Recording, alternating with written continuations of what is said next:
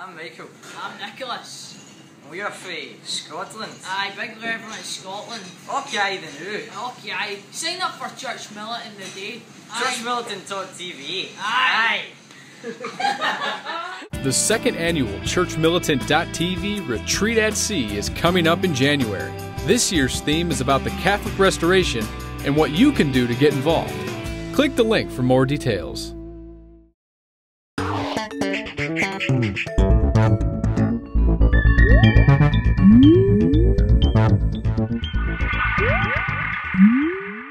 Hello everyone and welcome to The Vortex, where lies and falsehoods are trapped and exposed. I'm Michael Vorse. There's such a tentativeness in the Catholic world today. Even Cardinal Dolan of New York last year said that he and other leaders are gun-shy, his words, about boldly proclaiming Catholic truths. That's ridiculous. As many of you know, I attended Notre Dame, so I frequently use football analogies when talking about the faith. When a powerhouse team plays a decidedly inferior team, sometimes the powerhouse is a little tentative or hesitant.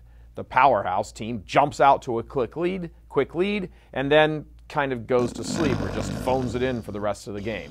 It almost looks like the players lose interest. As a result, they leave the weaker team hanging around, meaning instead of crushing them as they should and sending them back into the locker room at halftime thoroughly depressed and dispirited, they leave them hanging around. They are left with just enough hope in the back of their minds that they just might be able to pull off that upset if they can just keep the score close enough so that by the time the fourth quarter rolls around, they are in striking distance of winning the game and pulling off the upset. This is in fact how little-nothing teams are able to beat big superior teams. But notice, the action first begins with the superior team dropping its defenses and creating the climate for the upset to happen in the first place. And we see this all over the church today. A kind of psychological weakness, a fear almost of asserting who we are and what we believe. And there are hundreds of reasons that are offered up as excuses. Can't loudly condemn from the pulpit divorce and remarriage, or contraception, or cohabitation, or masturbation, or homosexual acts, or even abortion, because someone might be sitting out in the pews who would be offended because they or a loved one falls into one of those categories. They might get up and leave the parish. They might stop contributing to the collection plate. They might pull their kids from the school. Now's not the time. They aren't ready to hear all of this yet. The list of these excuses is endless. It doesn't matter if someone is sitting in the church building if they're never challenged to get themselves out of a condition of a sinful life or grave evil. The same way the entire purpose of a team taking the field and playing football is to win, the entire purpose of the church is to get souls to heaven. There's too much of a prevalent attitude in the church today that we shouldn't play to win. Or perhaps better said, the definition of winning has been revised to making people feel comfortable, keep them in the pews, collect their money, and so forth. That's not very far different from what Judas did, betraying our blessed Lord for money. The church's solemn duty is proclaim the truth, period. If some people walk away, heck, even if most people walk away, so be it. There is precedent, you know, when the Jewish crowds abandoned our blessed Lord when he revealed himself to be the bread of life come down from heaven. Sad? Yes. A temporary setback? Sure, after a fashion.